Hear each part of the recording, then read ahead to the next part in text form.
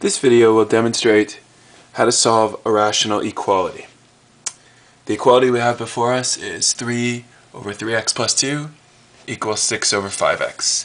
The first thing we want to do is record our restrictions. That is, keep track of what x can't be. There's a denominator here, 5x. That's 5 times x. So what would make the denominator 0? Simply if x were 0. That's our first restriction. X cannot equal 0. The other denominator that would be a problem would be if this denominator were 0. So what would make that 0? Well, we'll solve that. What would make 3x plus 2 0? That's what we want to stay away from, so it can't equal 0. Take away 2 both sides, and we get 3x cannot equal negative 2. In other words, x cannot equal negative 2 over 3. There's our two restrictions. Alright, we also want to record the common denominator. That is, we need a denominator that we're going to multiply both sides by to get a common denominator. This side here has 3x plus 2, that's going to be one of them. One of our factors for our common denominator. The other is going to be 5x. And so now, the way we're going to start to begin to solve here is we're going to multiply both sides by what's missing to get a common denominator. This left-hand side has a 3x plus 2, but we're going to need to multiply both top and bottom by the other piece, the other factor, 5x. And the right-hand side has a 5x in the denominator. It's missing 3x plus 2. We're going to multiply both sides, I should say top and bottom, by 3x plus 2. Notice that I put the factor in brackets here just to show I'm multiplying the whole thing by the new factor I'm multiplying by.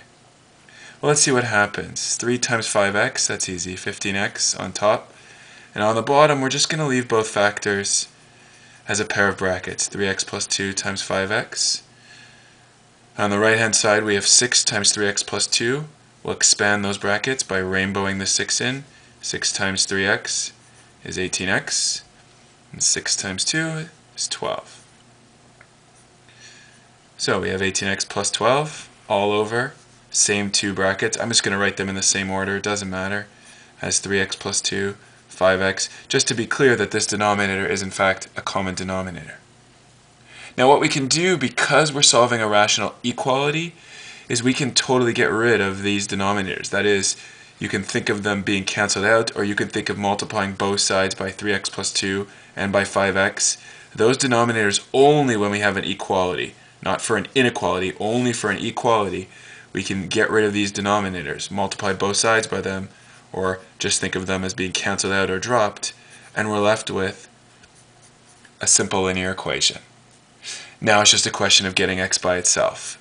Let's take away 18x from both sides, and when we do that we get 15x minus 18x is negative 3x. On the right hand side, 18x minus 18x cancels out, which is what we wanted, and we're left with negative 3x equals 12.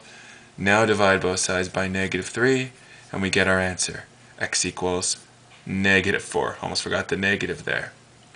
And the other thing I don't want to forget is my restrictions. Even though I've solved for x, we still want to let the reader know that you were aware of the restrictions. So going back to the beginning, we had two restrictions, x cannot be 0 and x cannot be negative 2/3. So we'll write those in numeric order. We know what x is, but we went back and stated our restrictions just in case. X equals negative 4, and our restrictions were throughout the whole time that x cannot be negative 2/3 and x cannot be 0.